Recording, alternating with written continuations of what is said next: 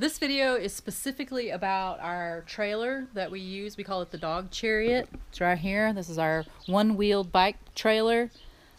Because we constantly get questions about this, and I think I've answered all of those questions, but they are like buried within some of our vlogs and stuff. So this is a specific video that I can direct people to when they have questions about this cart.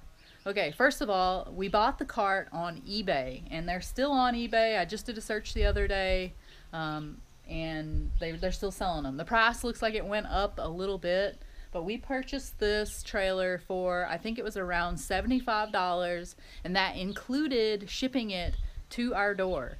It arrived to us, and it was in a flat box, so that means it needed to be assembled. It was pretty simple to assemble. It also came with a big like vinyl bag thing that we don't use, but it fits in here, and it's got some Velcro straps and stuff. We may use it one day whenever, you know, if we ever use this cart to like haul groceries in or something like that. But so far we've just used it to haul this, our dog. Anyway, the brand name for this trailer is Aosom, and that's spelled A-O-S-O-M. It's a lot cheaper than some of the other one-wheeled bike trailers that are similar to this. Those are supposedly made out of a little better quality materials and stuff, but those were like between $350 and $400. This trailer, we put several thousand miles on it on gravel roads and stuff, and it held up really well. And then just recently, the shaft that runs inside here failed, and it was really flimsy, cheap material. So Dave replaced it. You have to be kind of handy to be able to do that, but with a little extra fabrication and modification to this trailer, it is now probably just as durable as any of those like $300–400 trailers. It hooks to the bike.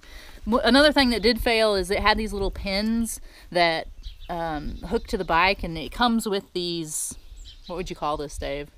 These little shaft things that stick out. Anyway, you can make your own kind of deal, but the pin part mechanism also failed, and we have a solution that we're going to fix that with cotter pins, but for now we are using wire to secure it onto these bolts or pins that stick out. It's really secure behind the bike. I have gone down hills probably going 25 miles an hour easy, and this bike, I don't even really realize that the trailer is back there. It pulls really well. Now I'm going to show you, for those of you who want this to haul a dog with, I'm going to show you how we put our dog in here. And we've been hauling our dog in this since we got it. We used to haul 2 dogs in it, 2 Jack Russell Terriers, and we have had no problems. Initially, we didn't quite have our strapping them into the cart thing figured out, and we did have a couple of times when one of the dogs tried to jump out of the cart because he saw something, but you know, he was still connected to the cart, and we stopped right away. No injuries, nothing bad happened, but it is important to make sure that you have them secured in so they can't like half leap out of the side of it. So now I'm gonna get the dog back over here. Here he comes. And I'm gonna show you how we put him into the cart. Here's the dog, the grumpy little dog. First of all, I just want to show that he's wearing just like a dog harness like you get at Walmart. And here's the little clip on the back where you would hook the leash. And what we use is a carabiner clasp. And we've got 3 dog leashes. We've got a big dog leash here in the back, and we just fit it around. Come closer so you can see. We fit it around the rails here in the back, and we snap that to this carabiner. That way he's secured from the back. Then we have 2 other dog collars, just these little nylon dog collars with the plastic snap. And we put one of those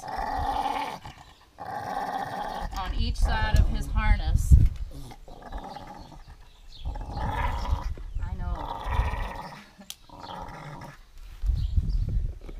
Like so. So here we go. We've got the two dog collars. They're around his harness right here. We've got this one collar here in the back with the carabiner snap to the leash clasp thing. And just how we put these on here, we wrap them around so that they can't move forward or back, and that keeps him positioned in there where he's at. He can't leap over the side, he can't, you know, go through this part, and he can't go forward, and he can't really go back too far. And we have had 0 problems with him in the cart since we adopted this way of securing him in it. And it's worked out really good. We're happy. We definitely would go with a one-wheeled bike. Some people, they think that it's going to be more stable if they've got the ones with the 2 wheels. I haven't had any experience with that because I don't have one of those, but it looks to me like that's a much bulkier option, and it seems to me that you would notice that behind you a lot more. This is, yeah, and this is very streamlined. I mean, this, you see here, it doesn't stick out very far from the bike, and it really follows wherever I go on the bike really well. So if you're looking at one of these inexpensive trailers, hey, we've enjoyed ours and it's been good. We did paint it too. It comes without any paint job, and I just spray painted it black. So I hope that's helpful. We are on a bike ride at this very moment with the cart and the dog. Something I forgot to mention before when I was describing this cart is that you can take the wheel off of it and the whole thing kind of collapses down. So it makes it nice for if you want to throw it in the trunk of your car and travel with it, which we have done. So I just wanted to mention that as well for those people who might be interested.